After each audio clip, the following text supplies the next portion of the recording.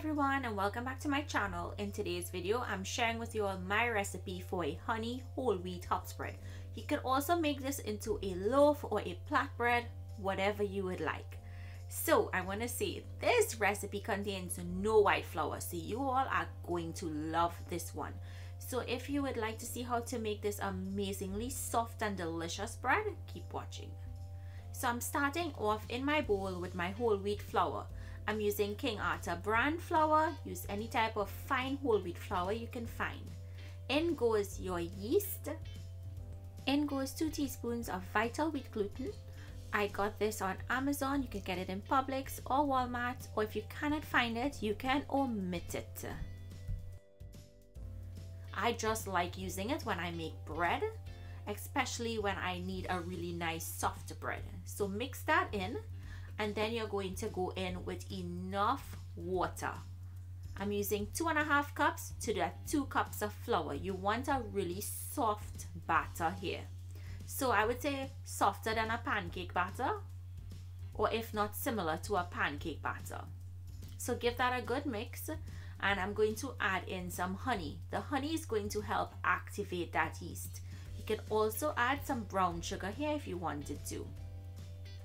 Next, once you've mixed it in properly, you're going to cover it and allow it to double in size. Once it's doubled in size, this is what it should look like. Really nice and foamy.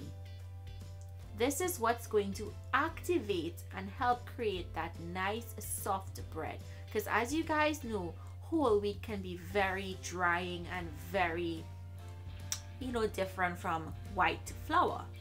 So to this, we're going to go in with salt, melted butter, and I'm just giving this a quick mix.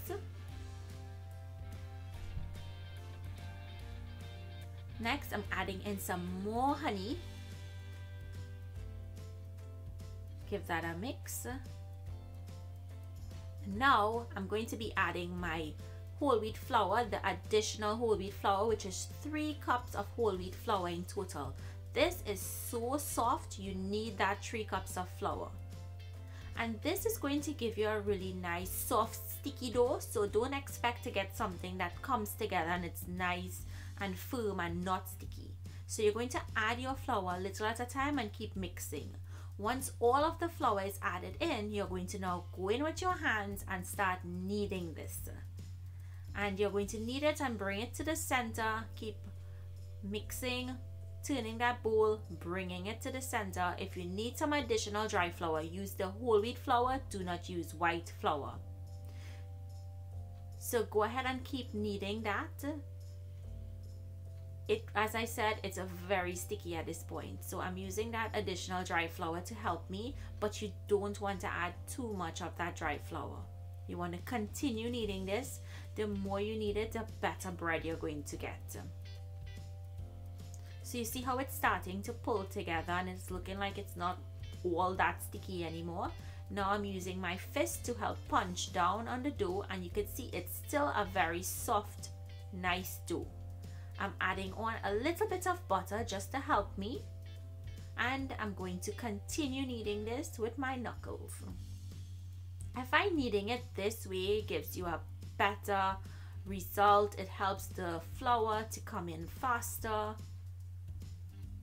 So flip it over, continue to knead. And I would do this for about 5 to 8 minutes. After which, you'll want to start to bring it into a bowl. Once you'll see it starting to get nice and smooth, you want to bring it together into a bowl. Add a little bit of that soft butter over the top. That will prevent it from sticking to your plastic wrap when it's rising. So cover this with plastic wrap, and you guys always ask me what I use. It's Glad Press and Seal, and allow it to double in size. Once it has doubled in size, it took 1 hour. We're going to punch down on the dough. Get rid of all of that air that's inside of the dough. You can grease your hands if you like so it doesn't stick to your hands, because it's still quite very sticky. And now what you have to do is go ahead and pick up small amounts and break it into small dough balls. I like pinching it through my thumb and my index finger and just forming it at the bottom into a nice dough ball and place it on a greased surface. I'm going to continue breaking out the rest, and once I've done that, I'm going to spritz it with a little bit of cooking spray so again it will not stick to the plastic wrap. Cover with your plastic wrap and allow it to double in size.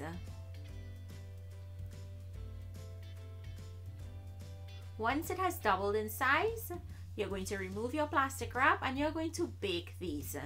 Bake them until they're golden or dark brown in color. It should take about 30 minutes, after which they come out of the oven and we're going to slather them with some more butter. As I said, remember guys, whole wheat is very drying, so you really want that additional butter. So once you've buttered it, allow it to cool down completely. Once it cools down, it's going to be so soft. Just look at these buns or hops, how soft they are. I have to tell you that this recipe was so amazing. Go ahead and cut into it. I want to show you guys the inside of this. This bread is so soft. I was blown away with it. And I took the method of how I made my white bread and I made this bread.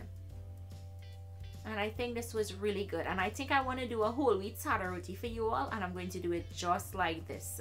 How amazing does that look, guys? I hope you all enjoyed this recipe.